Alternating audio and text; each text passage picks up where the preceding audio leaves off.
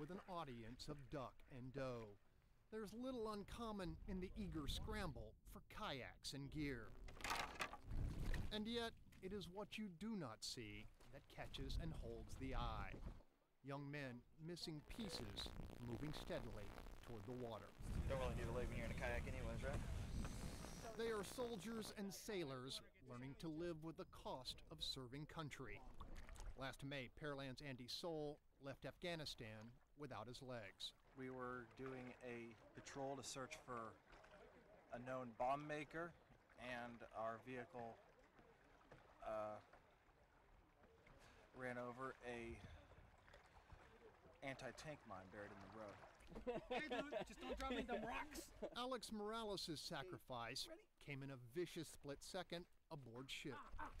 Dude, just recoiled back and took both my legs instantly. Down here. And yet, for these men, how they got here holds far less importance than where they're headed. Physical therapy gets old fast, so it's good to get outside and do something active, and trying to build up your confidence again. Because if you've been hurt, you go through that time period where it's just like, for a while I was afraid to do stuff.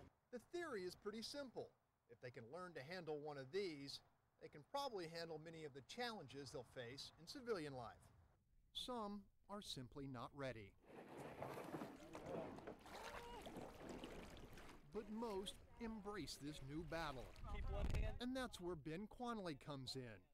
Expert instruction flows from America's top kayaker. But when it comes to perseverance and courage, teacher admits he's become the pupil. They just came from having their leg amputated, and they're like saran wrapping it to get in the boat in the first place, It's just a whole different ball game. They push each other as hard as they push themselves. The guys that have been around for a while, in therapy, we see the new guys, we try to get them to go out and join us. Whether in the water or on the ward, flare-ups of self-pity are rarely appeased. You may have one sitting around pouting about his good leg hurting, and the other one will say, well, you know what, at least you have that leg to hurt. There is another bit of respite in trading prosthesis for paddles, one that offers the comfort of equality, if only for a few hours.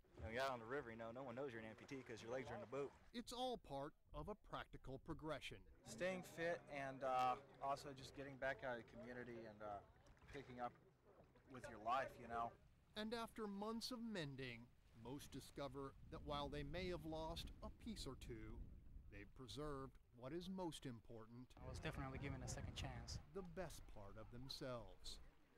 On Medina Lake, Greg Grugan, Fox 26 News.